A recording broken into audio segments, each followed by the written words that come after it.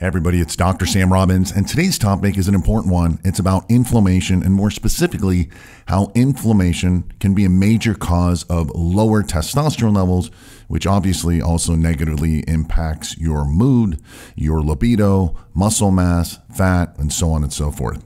And I started this because I got an email from a viewer, and it went basically like this. I've been watching your videos, and I realize I must have some bad inflammation since my joints hurt more and more as I've gotten older. Then I did a blood test and my doctor said how my inflammatory markers are much higher than the test I did 2 years ago. Of course, he wanted to prescribe me 2 different drugs. Now, I know better than to argue with him, so I said sure, but I never filled the prescription. Instead, I wanted to do it naturally first, and I took your advice and I started taking 2 fish oil pills daily and 4 pills of Inflame and Pain Relief product. Now, within a few weeks, my joints felt better, and over the next few months, things continued to improve. My joints, my skin, my hair, mood, lots of positives. However, one thing that pleasantly surprised me is that my libido also started to improve, which was odd, but a welcomed benefit. I then did another blood test 6 months later, and my inflammatory markers were all much better and lower. But get this, my testosterone was also much higher, almost 130 points. I don't know, maybe that's not much, but I sure do feel better, and I feel more driven and manly. So my question is, are the pills doing it, or is inflammation causing the testosterone and libido problems?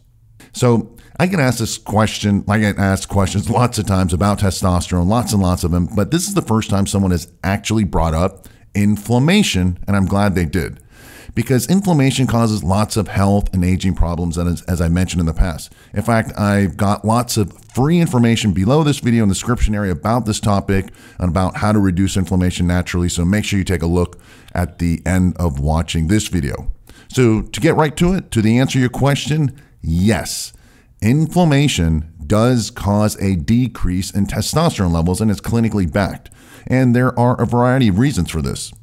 For example, inflammation causes an increase in stress hormones, as well as inflammatory markers like cytokines and endotoxins and so forth, all of which directly and indirectly decrease testosterone levels and production throughout your body, through the pituitary, hypothalamus, testicles, and so forth. Additionally, when you have inflammation, you also tend to have higher body fat and vice versa. Higher body fat also causes inflammation. Now, the more body fat also means higher estrogen levels, and higher estrogen levels decrease testosterone. See this vicious cycle? Now, inflammation also causes insulin resistance, as does higher body fat, stress levels, and so forth. And then insulin resistance further decreases testosterone levels and production. Now, what's worse is that testosterone itself is actually anti-inflammatory properties, which is a good thing, which is why you want higher testosterone levels.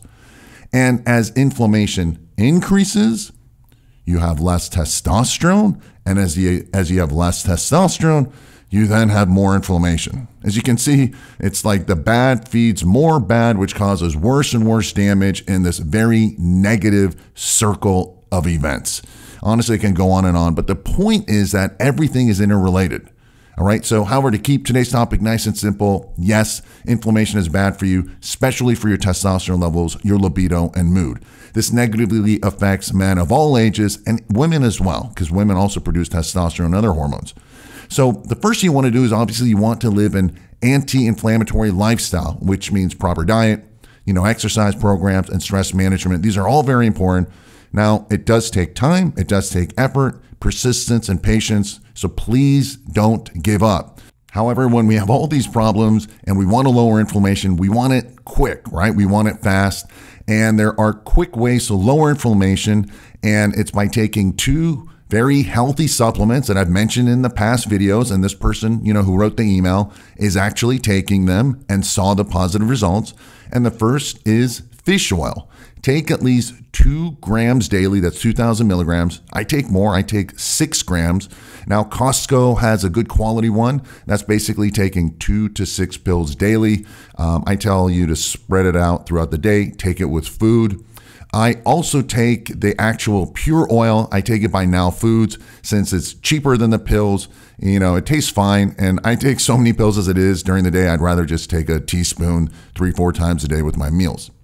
Lastly, make sure you also take Inflame and Pain Relief.